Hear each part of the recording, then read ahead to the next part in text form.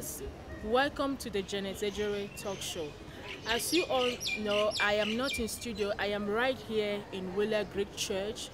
They are organizing a great international global leadership summit, and in this global leadership summit, there are a lot of international personnel that are here. I know you're going to enjoy the show, as we are going to bring wonderful people that will be telling you what this leadership summit means to them. But I would like you to sit comfortably in your home and enjoy the show.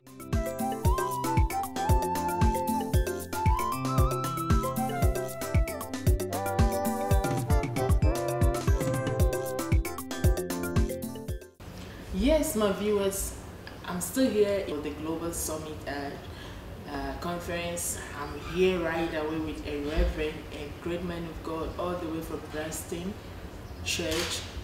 Methodist Church.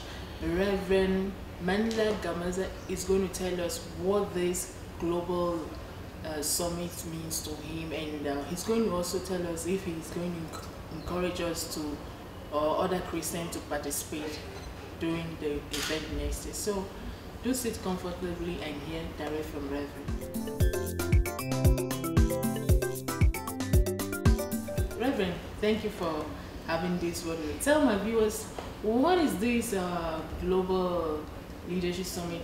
How do you see it? Is it something that is wonderful? Do you encourage other believers to be part of it? Thank you very much. This is the most profound interaction of Christians and believers from a broader spectrum of faith followers. And this global leadership is a very important one and necessary one, particularly at this time. I see the greater need because the church has to take its place in terms of becoming the conscience of the society and motivating and mobilizing people.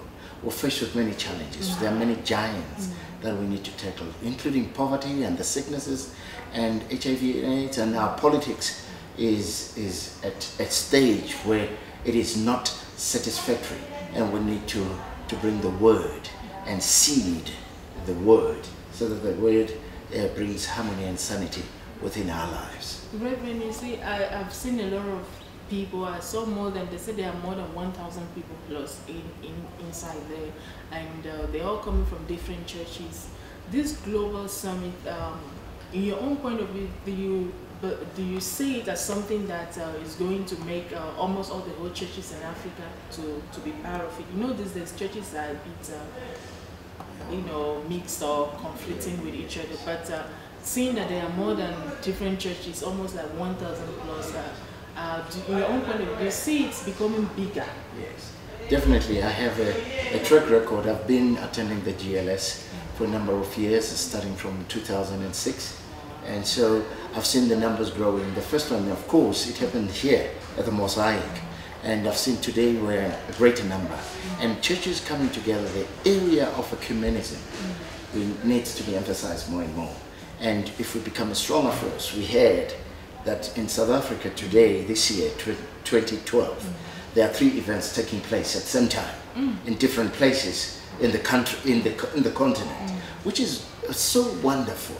And if this could venture right through the African continent, that would be a great mission thrust through the Global Leadership Summit. Reverend, I saw some international guests like Condoleezza Rice and great, wonderful men and women, being part of the speakers. Yes. Tell us about it. When Condoleezza Rice was speaking, what do you think? How did you feel? Well, Condoleezza Rice, she became totally different from when she was Secretary of the State. And these things never come out as people engage in their secular jobs. But one could sense during her tenure, being the U.S. Secretary of State, that this was a child of God. Because everything that she's saying is centered on God. And as she quoted Romans 5 as something that was undergirding her involvement in politics and working for peace right through the world. And she's the child that is saved, a child of God, and influenced by her parents and her grandmother.